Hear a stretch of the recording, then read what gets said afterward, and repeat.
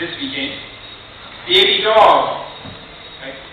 We are just like the Barbados Music Awards. We are looking to see where we can develop new talent. And you know, Baby Doll would have made some impact when she performed at the Junior Monarch competition. So she will be now doing some social commentary and celebration kind of Calypso thing. Next, we have, you would have got a little taste of him because we are again identifying where it is that talent is new and where it is that we can develop it. Mr. Wacky Wayne, I call him the Incredible Wacky Wayne. He can ride on a bicycle with just one wheel. I call it a unicycle. Okay, and he has balloons. He told me that adults love balloons. So you can look up for Wacky Wayne, and he has been working on this song, and you'll be hearing the entire song and seeing the entire act when you come into celebration time. And next we have another song that's a favorite of mine. See me and don't see me, see me and don't see me. I have been practicing it on Saturday on the radio. Mr. Salt, I call him the acerbic Salt. And I'd like to take some time out to mention my Facebook too, because I'm very big when it comes to Facebook. That's why I have to bring pictures to all of my events.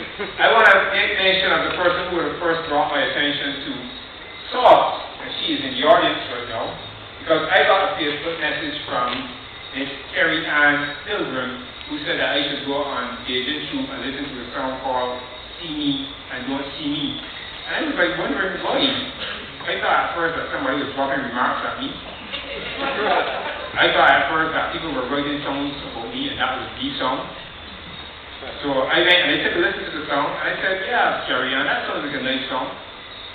And next thing you know, the song started to get popular and started to dominate the airwaves. So I decided that I was going to take Carrie Ann's hint. And I had a conversation with Mr. Salt, and now Salt has been signed on the celebration time Calypso thing. So we not only are going to be hot with pepper, but we're also going to have some salt too as well. And next, speaking of salt and pepper, we are moving on to a new person. I heard the song on the radio.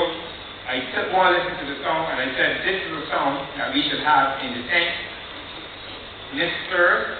Gerard Ali, and he will be singing as Chow Mein, the first black Asian Chinaman executive chef.